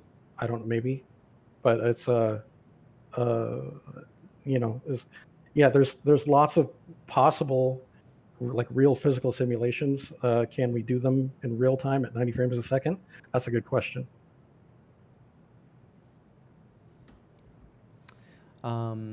Will the caustics be cast from translucent foliage? I don't see why not. Yeah, it should. Any translucent material. Yep. Should be a foliage or anything. A foliage actor is just a form of an instance static mesh. Mm-hmm. It's batched a little bit differently, but it's just another mesh, really. I just learned yesterday how you can replace individual instances of the foliage with an actual. Oh yeah. Yeah, actual mesh, just using a foliage instance class actor. Thanks, Bri.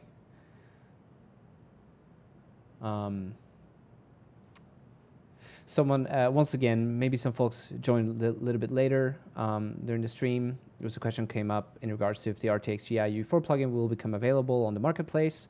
In which way it will be available, I don't think we are entirely sure, but it will be available for public download. Yeah, it's right now, today, it's available to anybody through our development program. But getting on the development program is pretty easy. You just go there, you sign up. It's not a painful process. I've done it myself. And you can, and then you have access to the source and you can download the plugin. That's how we're doing it today. I can't talk about what our future plans are. I can't say though that, I mean, we would like to be we would like to go as wide with the software as possible. We want to get into every developer's hands. So this is something that we're constantly looking at and working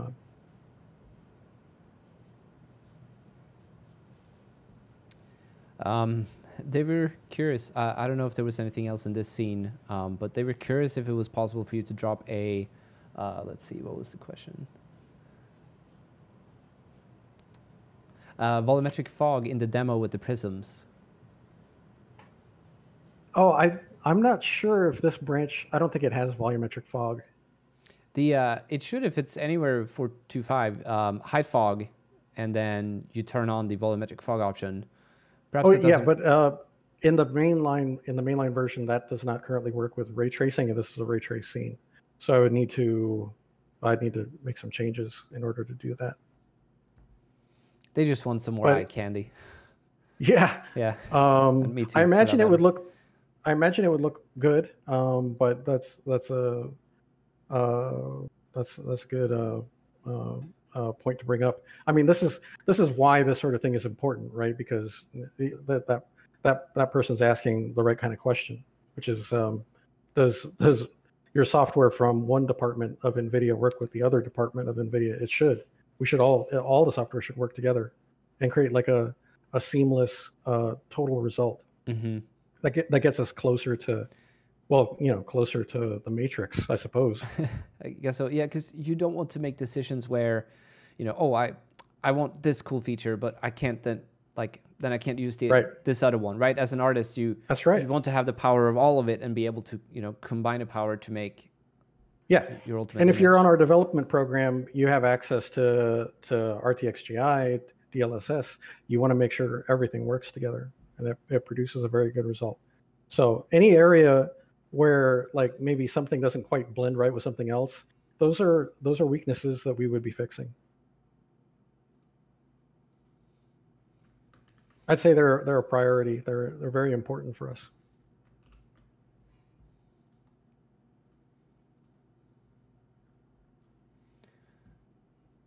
All right. I think we've gone through a good amount of the questions. Oh, this is a good question. The foliage in the forest demo didn't seem like it was using world position offset. Are there any updates on when this will be supported? Not a specific update. That's correct. It's world position offsets turned off there. Ray tracing shadows and foliage currently don't support that. But this is on our radar, and we're going to fix it, and we're going to do it soon. Yeah, I know it's being worked on. Yep. So it's important. It's not something that's impossible. Yeah. They're just some interesting problems to solve. It's basically what I'm saying.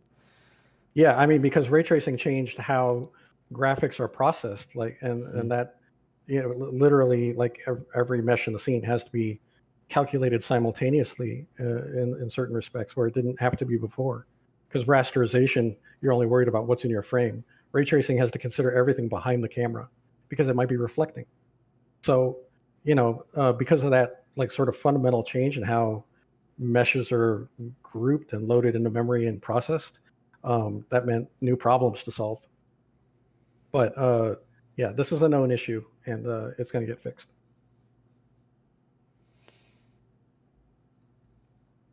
Awesome. Was there anything else in particular you wanted to demonstrate for us today? Oh boy, I think I've shown everything I have. But I really appreciate you hosting this, and this is really cool. Yeah, it is really cool. Have a chance to show everybody what we're up to. Yeah, we can just sit and keep watching for a little bit. I think someone was even like, "Can you please show the prism scene again?" I can load it up, sure. Yeah, we have another good 10 minutes here. Okay. Yeah, I'm not sure how we're doing on time. Oh, we're doing good actually. Okay.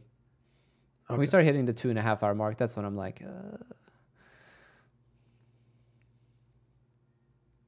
Oh, what did I just do? Hold on. Oh, I see. Okay.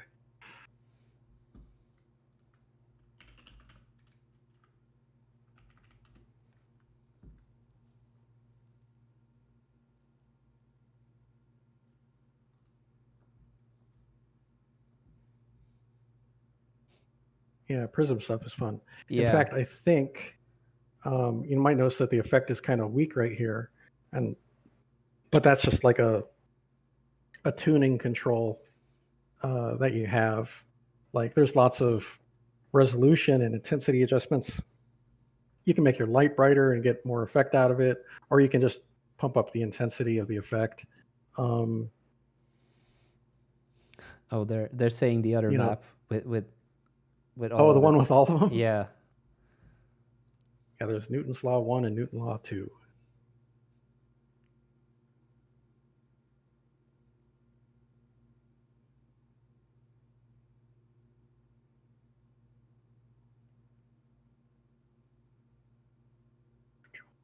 I'm going to start making sound effects, and I really shouldn't do that. I wonder if anybody else is doing that right now. No, it's a lot of fun. It's just incredible what's possible here. And the colors and how dynamic they are, like just even trying to fake that, like, you know, with any method, it'll be difficult to get. Yeah, this is literally where, okay, so when I talked about like generational, like ray tracing technology, that first generation, the first pass at ray tracing, shadows and reflections, that was really just, let's just make ray tracing, you know, the initial effects were kind of like better than raster, but not fundamentally different or something you couldn't do before. Caustics is probably something you couldn't do before. This is now we're getting to a new territory with lighting and shadow and refraction, where it's very photoreal and doing things that you probably just can't do with rasterization. This is where the technology really starts to open up.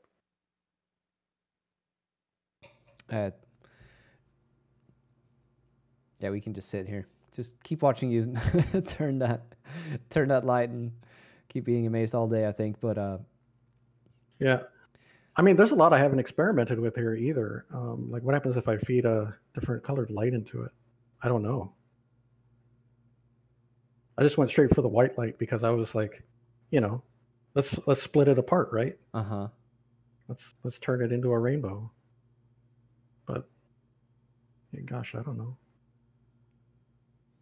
It looks like it's still actually splitting the light through that prism there to some degree. Yeah.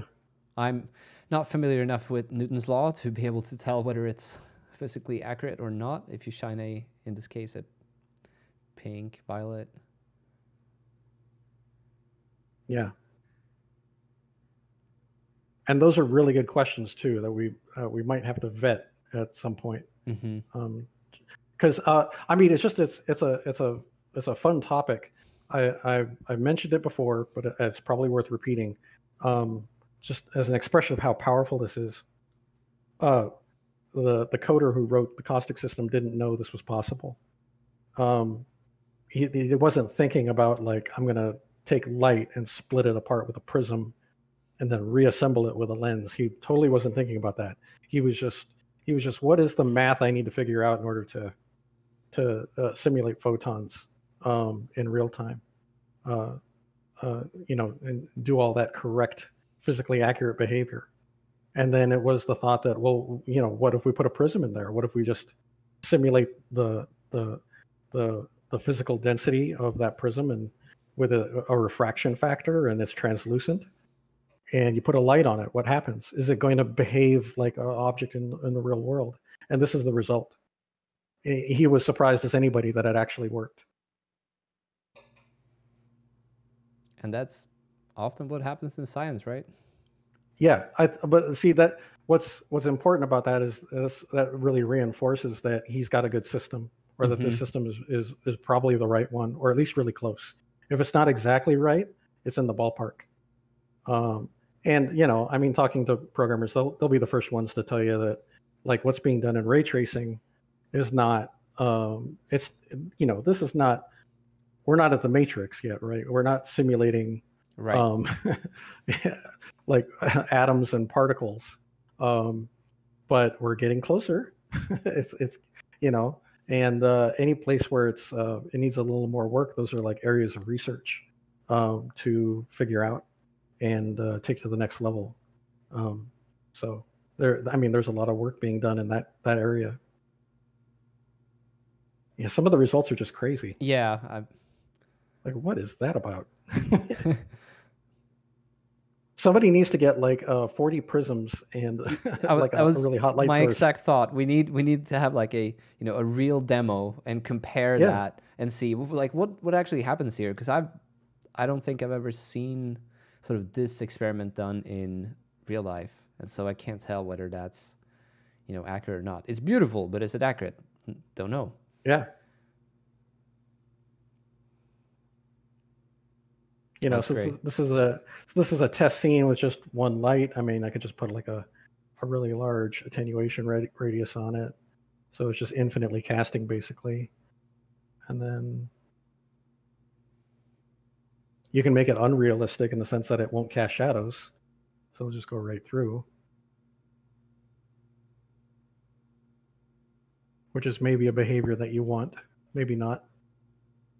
But I mean, this sort of I don't know how realistic you want it to be versus how simulated or whatever. I mean, you have those options. You can tune it.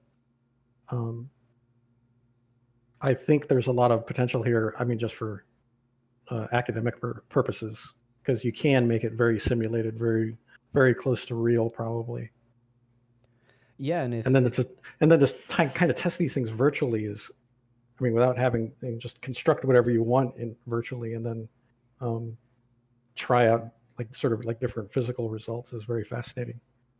Yeah, I mean, using high-powered lasers can be dangerous, right? So, right, exactly. Especially when you're pointing it at a prisms placed in a random location, you never know where that bounce is going to go, right? So, yes, that's amazing. Richard, thank you so much for preparing this little presentation for us today, or little, I'd say there's quite a lot to it. It's been amazing to see some of the advancements that's being made. And having you talk about it and show us as well a little bit, what you're able to do as an artist using these tools and sort of the philosophy that you apply when you are sort of one of the first people in the world to get to play with this kind of tech. Well, yeah, thank you. It's I appreciate that. It's a lot of fun. I mean, and this is, really, I'm just trying to, like, for my part, I'm trying to help NVIDIA figure out the technology, right? Because there's a lot of simulated systems here, but you gotta put it together with actual content, and does it really work? Can it work for game developers? Is it a real tangible thing? Everything I'm showing today is a yes. You can do all that. So yeah, it's I just can't wait to see what people do with this. I know that's a little cliche, but it's an unusually powerful technology that we're heading into. All right, I think with that said, I'm going to do my short little outro spiel. Thanks to everyone for watching today. If you've been sticking around with us from the beginning, it's awesome to have you with us. If you are curious about what's happening in the Unreal Engine world, make sure you follow us on Twitter, Facebook, LinkedIn. And if you are new to the world of Unreal Engine and you're curious where you can sort of learn all these things, I mean, we've definitely mentioned a couple of terminologies today that if you are new to the world of game development or real-time graphics, a good place to go is learn.unrealengine.com, and you find our entire course library of courses related to Unreal Engine. And there's a lot of good content there, so go check it out if you're learning. Even though the world is in a very different state today, there are still virtual meetups occurring. We do have over 100 physical meetup groups in the world, You can go to communities.unrealengine.com to find where they are. Even though they're not doing any in-person meetups right now, and we don't recommend them to, some of them are still throwing virtual meetups, and it's a chance for you to get to know people close in your area, or just join a meetup in another part of the world. I don't think anyone would not want to have you there. So go check the page out. If you are interested in sort of forming or hosting a meetup in your city, there's also a little form there where become a leader. You can click and then fill that out, get in touch with us, and we will sort of give you the information that's required for you to spin up your own meetup group. We are still looking for countdown videos for the live stream. So if you've been in from the beginning, we do a sort of a 5-minute. It's a sped up version of about 30 minutes of development. Send that to us. So 30 minutes of development, sped up to 5 minutes. Go ahead and send that to us, and then you might become one of our sort of spotlight countdown videos. Don't worry about the music. We take care of the music, licensing rights, and all of that. It gets a little tricky sometimes. We're always, every week, doing our community spotlights. The places we look at are plenty, but a really good place is the forums, the released and the work in progress thread, as well as the unofficial Discord channel, Unreal Slackers, which is unrealslackers.org. Great place to talk about Unreal Engine development and everything related to it. I said, make sure you follow us on social media. That's where we announce all the streams, or the event section on the forums. That's where the first place where you'll see which stream will come next in a couple of weeks. I have a super old note here that next week it's animating with the Control Rig sample project. That is not true. Next week we actually have New World Interactive coming on the stream to talk about Insurgency Sandstorm. Now, there is something else to that. It's not just about the game, but they haven't done the announcement yet, so I'm going to keep that a little bit of a secret. But New World Interactive will be on talking about Insurgency Sandstorm and something that's going on in that realm of the world. With that said, special thanks to NVIDIA for letting Richard come on the stream today, and Amanda behind the sidelines for taking care of all the questions that came in today. There was definitely quite a bit of them, so I'm glad to have that help. And to all of you out there, thanks to all of you for watching and hanging out with us and being so interactive in chat. It's great. Hope you're all doing well, staying safe out there. Richard, anything else you want to end the stream with? No, thank you, everybody. This is really great. It's fun for me to do, so I really appreciate it. Well, I think since this is sort of, you mentioned ray tracing, like level 2 or the next era, I do believe there will be more chances for you to come on and show off, continue to show off the new technologies that NVIDIA are developing. Yeah, it's a constantly moving target, and it's not sitting still. Super exciting. With that said, once again, stay safe, everyone. We will see you again next week at the same time. Take care.